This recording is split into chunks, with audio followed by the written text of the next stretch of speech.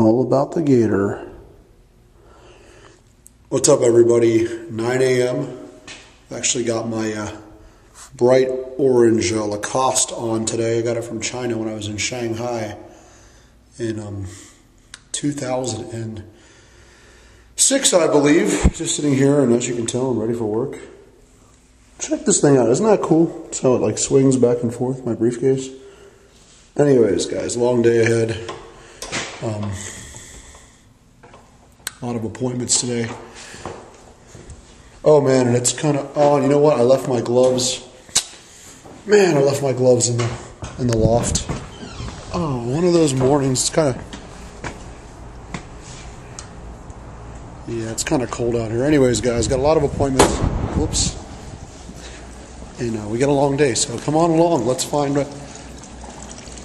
Oh, isn't that nice?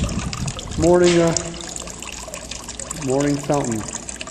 Anyways, guys, I seem to have, after about 8 months, I broke my security access key. And then Josh was like, here, just put a little Scotch tape on it, which I did. It still works. Should I just hold on to this one? Here. I'll take it. There you go. Take the old one. I used my broken ones. Do you really? All right, cool. Yeah, I got to head on out in the cold now. I left my gloves up in my loft. And, man, this cold weather's kind of... I have a key for that Pine Street door. That's Mark. Hey guys, hello America. That's the first time anybody's ever said that. Yep. Yeah, we get a little bit of views on this channel. I have a second YouTube account, this one. So people are watching you from Paducah, Kentucky. They're probably cold up there. I got some family that Paducah? Have you been to Paducah before? I've never been there. No. But I got family. Yeah. All right, guys, I'm going to take this downtown, see what we can't find. Let's go. So, reading the front page of the Macon Telegraph this morning, it says jobs are a top worry. And you know what? Lately, guys, here in Macon, about a week and a half ago, about 33 people were let go, 30-something people were let go from jobs they've worked for years from the city of Macon. And a lot of people, everywhere are concerned about their jobs.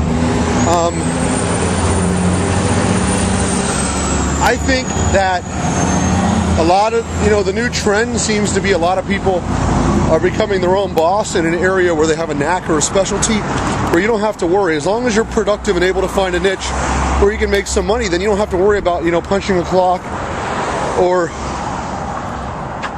working for anybody. But at the same time, not a lot of people have that, option. So a lot of people are dependent on the paycheck in the 40-hour work week. If you were to look at the economy now compared to 8-9 months ago or a year ago, it seems like things are a lot better.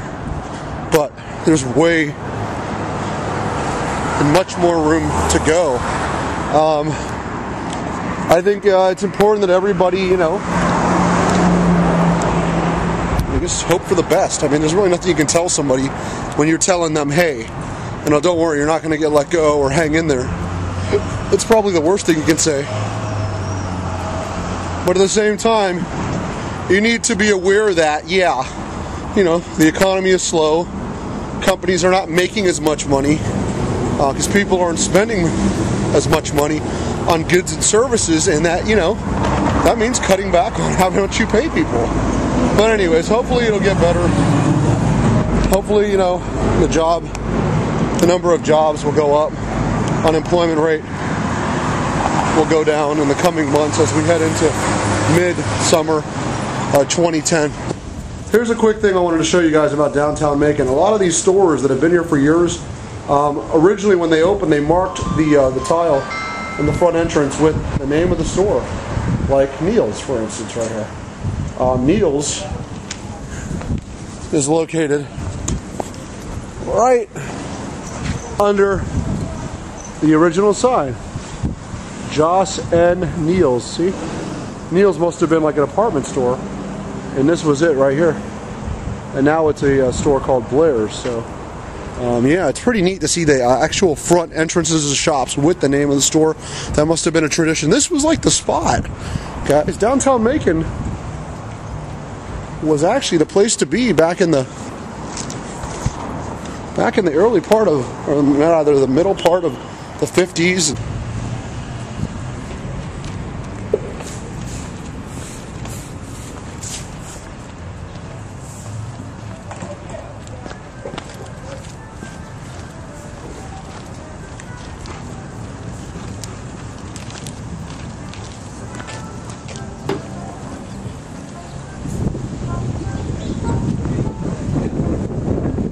It's always neat to be able to come out this morning and look around. If you look around here, it's like the day is just beginning. The lunch crowd ain't out yet, and everybody's kind of just getting their day going.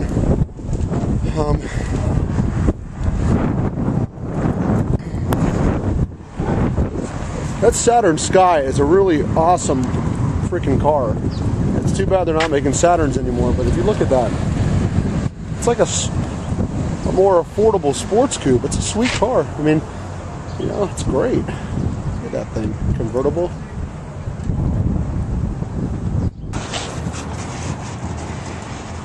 You guys, can you imagine in 1878 that a drugstore actually operated on this corner? Right outside the building I used to live in, actually. Pretty neat.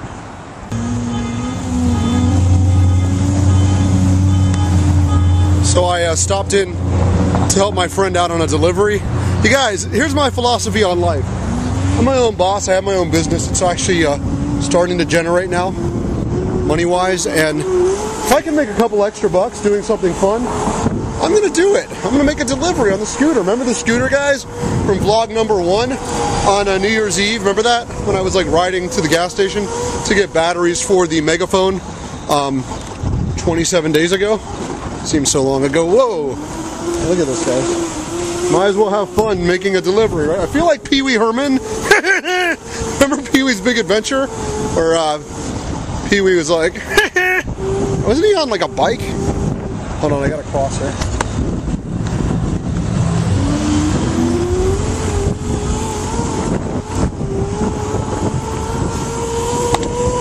I like to be considered like a jack of all trades, where, you know, I'm in a suit one day, I'm a businessman, but I'm always willing to do something good. And I also get to help my friend who owns the restaurant. What in the world is this doing in the road? What in the world is it doing? Excuse me. Have a good time, fun. Whoa,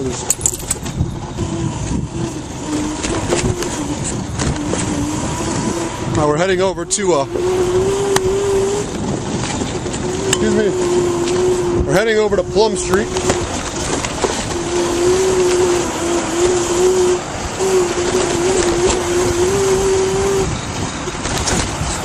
All right.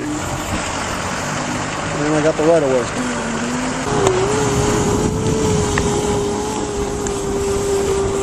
Guys, see, I'm telling you, like, the daily vlogs are full of like a lot of surprises. You never expected today we'd be back on Scooter here. Scooter the Scooter. I think we're going right here.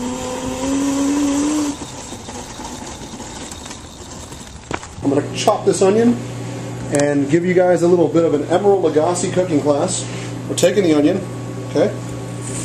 We're chopping it up into slices and cubes because it's going to go in the blender. Say goodbye, onion. Bye, everybody. Okay, taking the whole onion.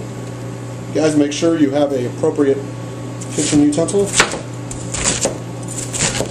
Say goodbye, Mr. Onion. There we go. There was Mr. Onion. We're chopping him into pieces.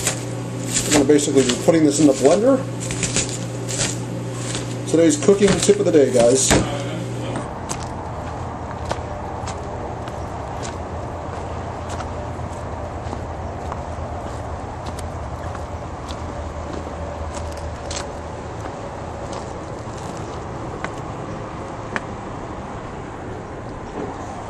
And this is it.